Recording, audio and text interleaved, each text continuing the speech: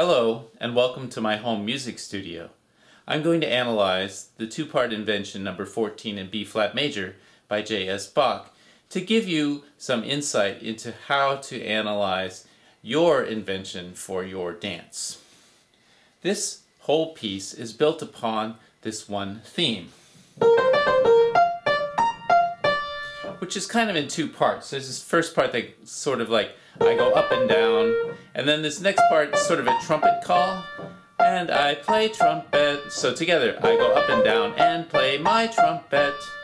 Alright? Then the entire piece is built upon that using different techniques of contrapuntal writing, such as inversion and canon and imitation and things of that nature. So after, at the beginning, Bach plays that, he takes that theme and inverts it. So instead of I go up and down and play my trumpet, he turns it and goes I go down and up and play my trombone, or something like that. So you can hear how what was up and down is now down and up. Okay? Then he's changed to a different pitch level, and he repeats that. I go up and down and play my trumpet. I go down and up and play my trombone. Now he plays the original theme twice in the original orientation. I go up and down. I go up and down and play my trumpet. And that's the end of the opening three measures, which we sort of call an exposition, right? In a fugue, we formally call it an exposition.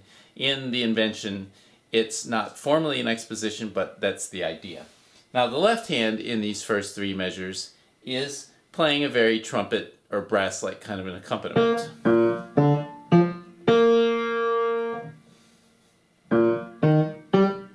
And that's the left-hand part, which is a very jolly sort of thing. I play my trumpet.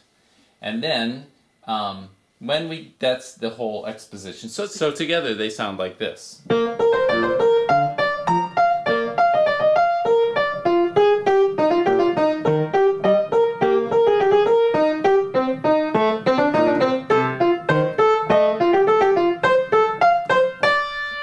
Now we have a call and response section where the left hand leads, the right hand follows. The left hand plays up and down, the right hand plays down and up.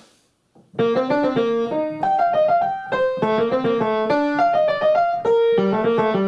then they play together, they're down and up. And that's sort of the end of the whole opening section. There's the exposition and the call and response. Now, at measure 6, he flips all that over, and the left hand now plays that entire elaborate melody with up and down. I go up and down and play my trumpet. I go down and up and play my trombone.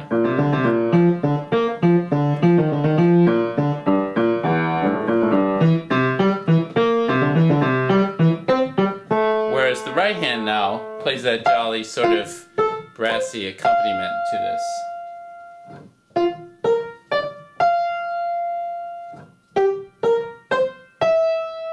So the roles have reversed.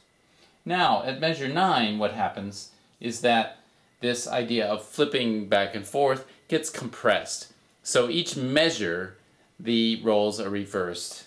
In measure 9, the left hand is now playing the 8th note bouncy accompaniment.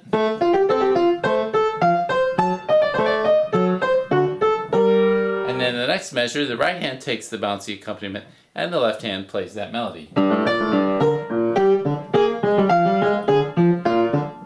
And then they switch again for the next measure.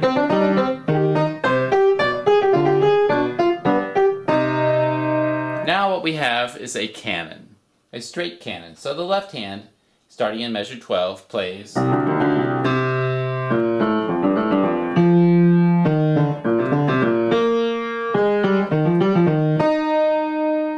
Okay? And that's just a sequence, we call that a sequence, of that motif played over and over. The right hand plays exactly the same thing, only 2 octaves higher.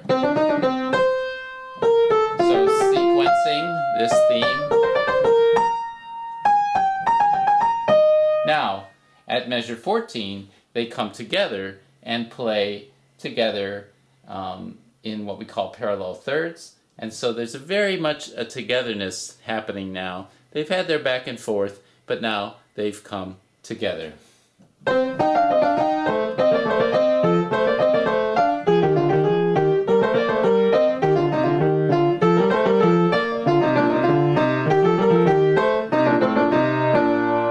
Okay, so then Bach says, well, let's do that canon again. That was kind of fun. We'll do it again. So the left hand plays.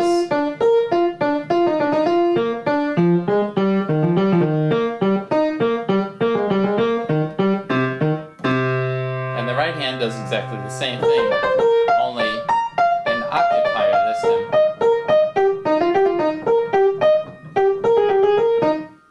And then at the very end, Bach does what we call some free counterpoint to wrap the whole thing up.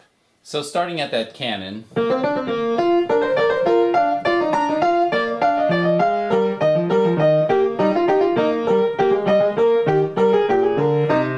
we have the free counterpoint to end section, end together, and we end together. So I hope that analysis helps you work your way through your invention that you choose to dance to.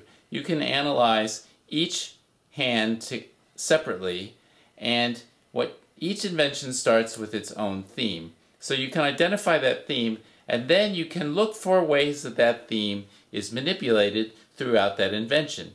It will be played either straight through, right? Or it could be inverted, or bits of it could be broken up and played separately, like for example in this section where we have these parallel thirds.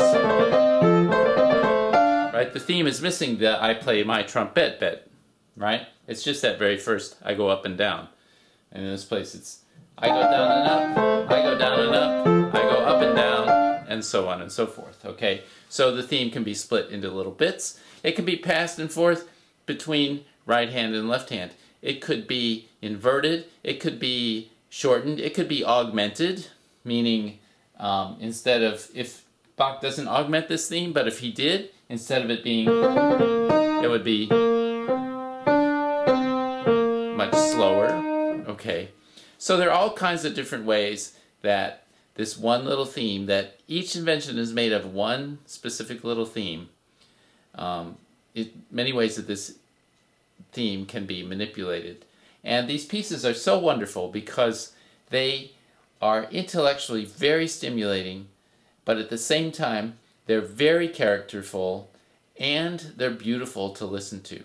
So I hope you have fun exploring the Bach invention, working with your virtual partner, and coming up with a really cool music visualization.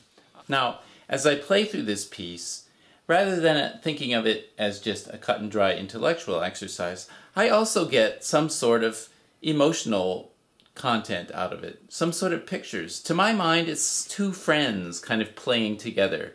This one friend says, I go up and down and play my trumpet, and the other friend says, oh, well, that's kind of fun. Let me follow along with you for a while. We'll talk about this a little bit. Let me try it, right? And then we can kind of work it out together. And then we can go up and down and up together. Hey, that sounds like kind of fun. And then they play this kind of chasing game. And so it gives me some real information about emotion and perhaps even a little storyline that I might use in my dance. So let me play the piece once for you. And while listening to the piece, try to visualize the music. Try to get that head where you're following lines separately as they go along. But also let the music move you and let it inspire you and let it maybe give you some ideas for how you might go about choreographing this piece.